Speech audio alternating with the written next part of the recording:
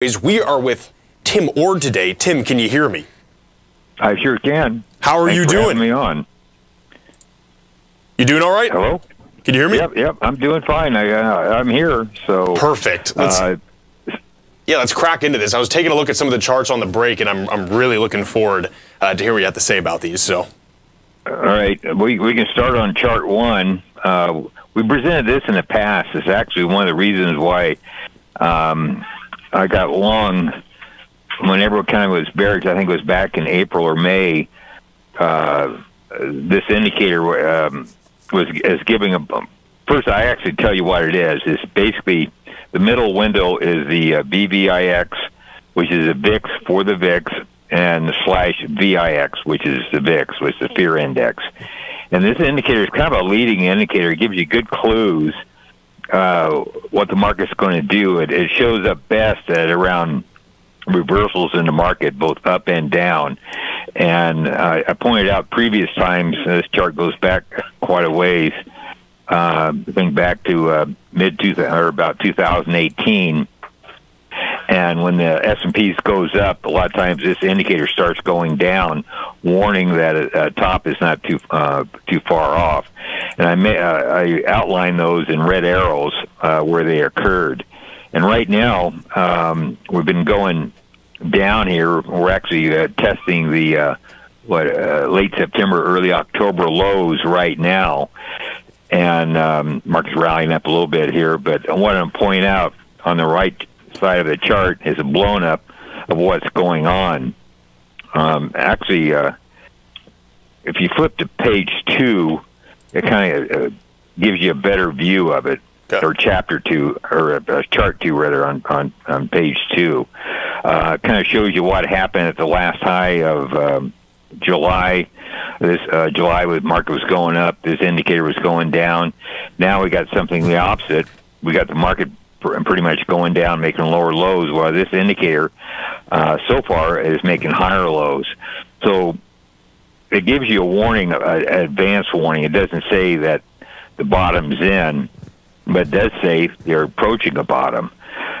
So this chart, see what goes back to what March there. If you look at the March low, that blue box, the market was making lower lows. This indicator went sideways.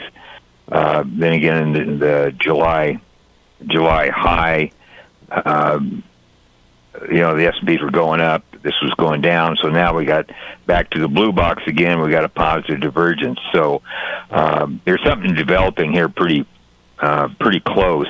Maybe this week, maybe next week. But what I'm really looking for is on chart 3.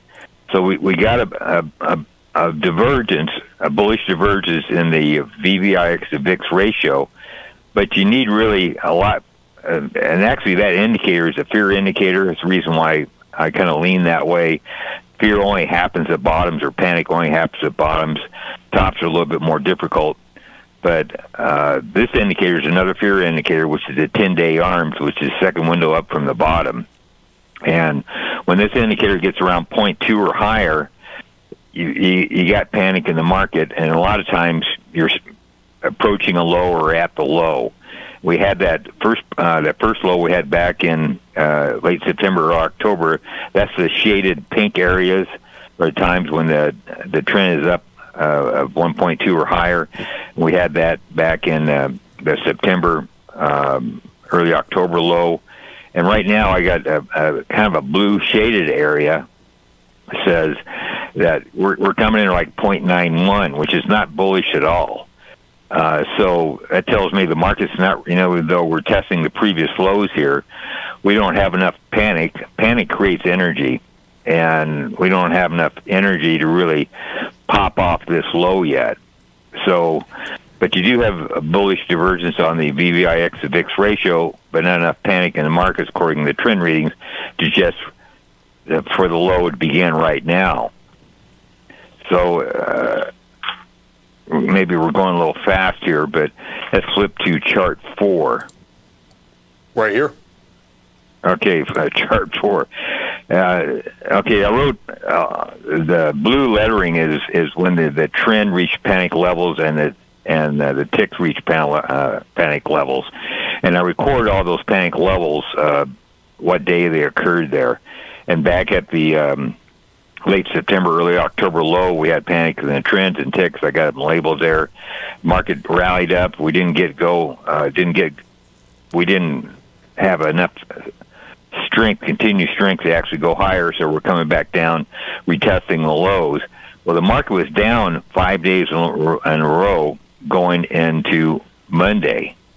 The market's down 5 days. This is a quantitative analysis, but if the market's down 5 days in a row, the market will be lower within 5 days, 83% of the time. And that statistics dates back for about, I think it was 5 or 10 years. I forgot how it was, but there's quite a bit of studies done on this. So even though we hit a low, we bounced up, that's not the final low. So I'm thinking we're going to go back down and test the recent low we had here on Monday, if not break it a little bit. And the bottom window is a 10-day trend. Well, the 10-day trend needs to get up to around 1.2 or higher. So I'm thinking what's going to happen here is the market's going to fall back down, if not this week, probably next week. And it's probably going to create a lot of panics in the ticks and trend, and that's going to push the trend up to 1.2 or higher, and that'll be the signal finally to get going to the upside. You know, that's a lot of ifs, ands, or buts, but if you look at today's volume, right now we got virtually no volume going on this rally, and that's kind of a clue that doesn't have enough strength to get going to the upside. So we're going to fall back. How much we're going to fall back, I don't know. Usually when you're afraid to pull the trigger on a trade, it's usually the best trade you make. And so I'm thinking for this week's out or late this week or early next week, we're probably going to fall back. And it's going to be all the bad news about something. We got some wars going on. Could be bad news about that. Not sure what the trigger is going to be, but it always seems to be some sort of news announcement at the lows. And that's when the trend really pops up. You may see a 1.5, maybe 2 or 3 trend on the close, and that'll be my trigger if that happens. Probably end up with a buy signal. But I think we're close to a low according to the VVIX-VIX ratio, but we need the 10-day trend to pop up there to 1.2. If that happens, then I'm probably back on a buy signal. Right on, yeah, just waiting for that juice to get back up there. Good stuff. Well, Tim, please stay tuned. We still have some charts to go over, and we're really enjoying it. So, folks, we will be right back with Tim Ord. Welcome back, folks. This is Jacob Shoup with Tim Ord of the Ord Oracle. Tim, are you still with us? I sure am. I'm right here. Awesome. So I think we were just looking at the 10-day trend in relation to the SPY.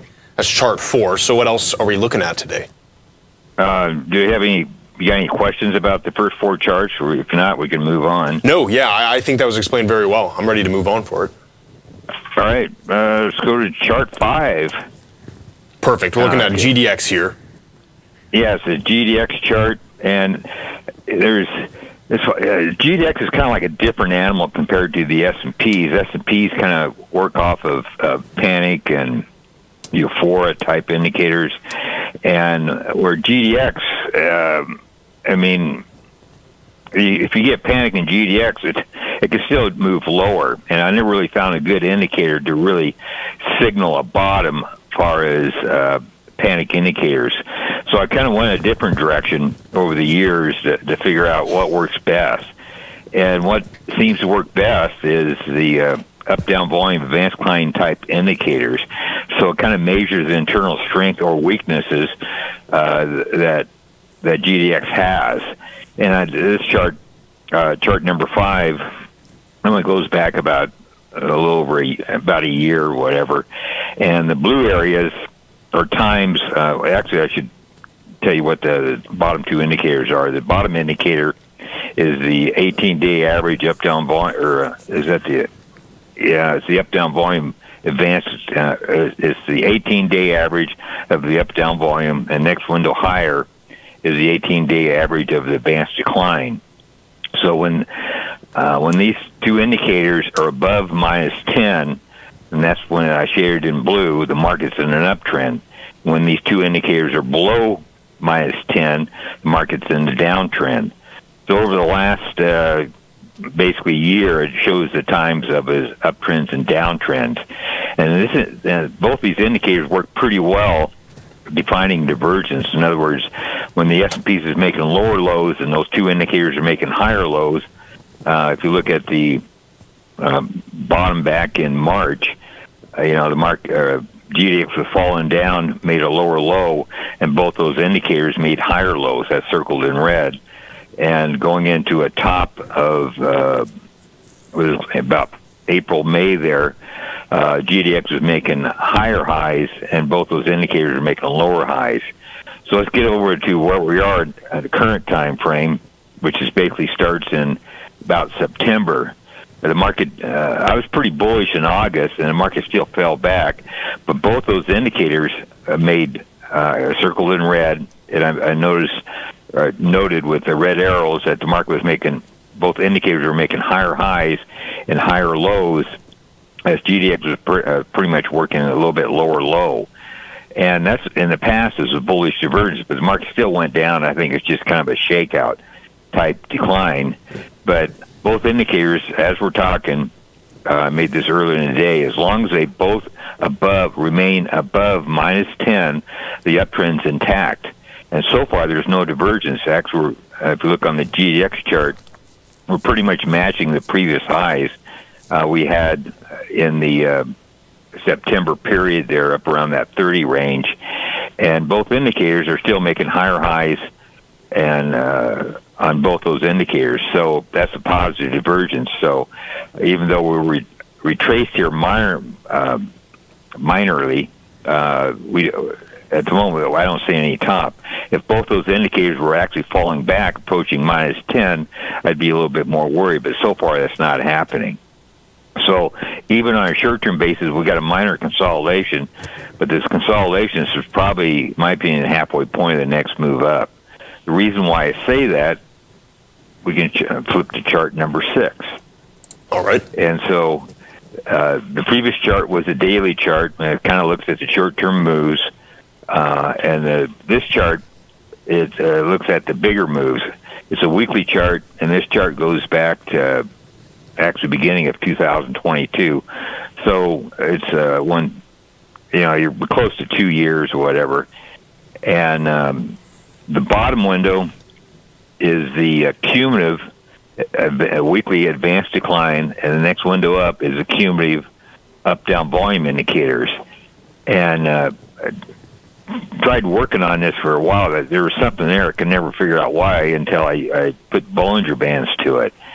And what seems to really work well, when both those indicators close above the mid-Bollinger Band, it's a little bit late on the buy and a little bit late on the sell, but it gets you in the main trend. That's what I was kind of looking for in the weekly time frames, because I got shorter-term indicators that work pretty well at getting you in the short-term time, but you don't know if you're catching a big trend or not. It may be just a short-term trend, and the market may fall back again. Well, this catches the trend. So, most of these times when a signal is generated, they're usually generated anywhere from 2 to 6 months trends. And if you notice to the right here, we closed above the mid-Bollinger Band on both indicators last week.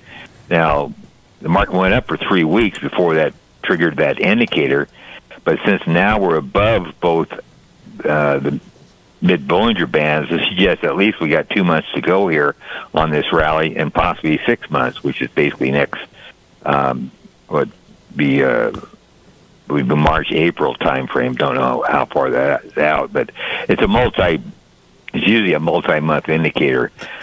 So we got something on a bigger time frame, at least so far, is signaled here. So how big's the rise? As long as both those indicators remain above their mid-Bollinger Bands, it could go on for a while. As a matter of fact, the last time they gave a sell was back in April of this year, and that's the last red line, and it hasn't turned bullish just until now. So April until October was that 6 months. So it declined for 6 months, caught that 6-month decline, and now it may catch a 6 month, or I don't know, at least 2 month advance. So on a short-term basis, the previous chart looks bullish. On a midterm basis, the bigger trend looks bullish. So how high is high, we'll have to wait and see. So right, and I want to ask on. Sorry. Go ahead, Tim. I'm sorry. Nope, I'm done. Go ahead. I was going to ask on chart 5. I like this. Look at it. You know, the closer you approach this kind of 10 line here, right? The obviously, the more nervous you should get on a trend reversal. Is there, you know, obviously we're going to have a little dip right here based on this chart, right? How many consecutive days, I guess, of approaching this 10 line here would make you nervous? Does that question make sense? Oh, the minus 10 line, you mean? Yes. All right. Well, we're a long ways from it, I guess. Yeah. And normally, a lot of times that not always, but a lot of times that so far both markets, the up-down volume bands, client indicators are not falling back. I mean, they're holding pretty steady at the recent high, so you're not seeing a pullback yet. So that tells me that we're probably, even though the market fell back here, GDX has fell back, right, both those indicators are not falling back, showing strength. But if they just start approach minus 10, chances are, if they're approaching minus 10, they're going to go through minus 10. Right, that's not happening here. So I'm thinking you could actually buy here, and I think you'd be okay. Awesome. Tim, thank you so much for joining us, guys. That is Tim Ord of the Ord Oracle, ord-oracle.com. Tim, thank you so much for joining us. All right. Thank you for having me on. All right. Have a great rest of your day, Tim. Bye now. Folks, stay tuned. We'll be right back.